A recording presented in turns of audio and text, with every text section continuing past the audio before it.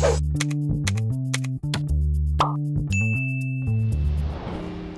guys, welcome back to the HUBient YouTube channel. It's Kitty here, and today I'm taking you to one of my favorite barbecue and hot pot restaurant located in Sunnybank Hills with live entertainment called Fanhuali. Upon walking inside, you'll see a lot of flowers decor everywhere. Okay, let me show you around the restaurant. The place itself is not too big, but it has at least around 10 tables, and some tables can fit up to 10 guests. Next to our table, there are 2 walls worth of wines, which I find look really cool. And here's the stage, which usually they will have live singer. If not, they will just show some music video clips.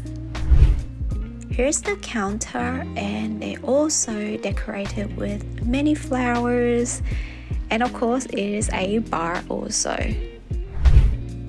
Once you're seated, you can find the menu QR code on the table. So this is what their menus look like. You can have both barbecue and hot pot, but today was quite cold, so we all decided to have hot pot, and it's my first time having hot pot here. Usually I just come here for the barbecue, and which is also really nice that you guys can also give it a go if you do come here. Since Saskia is vegetarian, I will leave it for her to order all the veggie, and I'll be ordering all the meats. For the hot pot soup, we ordered mushroom soup and pickled vegetable soup. We ordered a sunrise cocktail and soju to start with.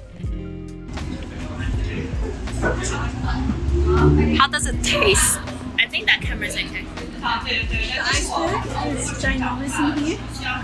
It's drink. No, it's iceberg with a dash of drink. So while waiting for the food to come, we headed to the sauce bar. Here you can create, mix and match your own dipping sauce, and also just the opposite side of it is a dessert bar. And for this, you need to pay extra $4 each per person for both dipping sauce and dessert. The girls are getting sauce.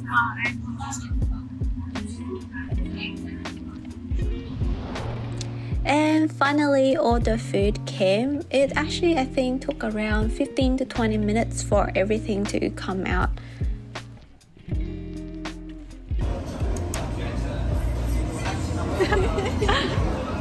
Yeah, you guys just put it. Saskia, that will be your, yeah? So you can put all the vegetable, because this side we're gonna put meat. Let's put some meat in. Falling trees.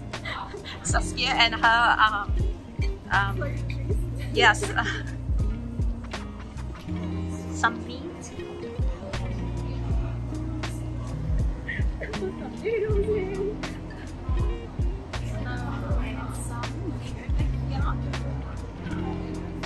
On this lotus root, do you like lotus root? Okay. I will get you the plates, madam. Thank you. Whoops. Okay. Good enough. Thank you. Let's try this.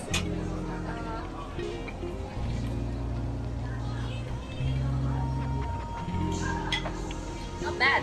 So it's good? It's spicy. It's a bit spicy.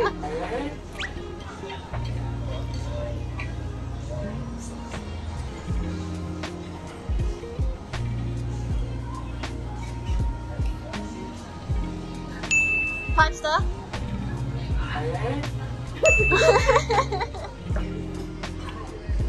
It's very spicy.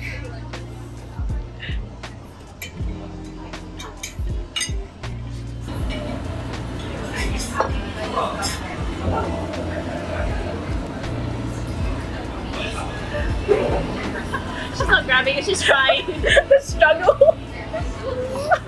Just use a ladle. I got it.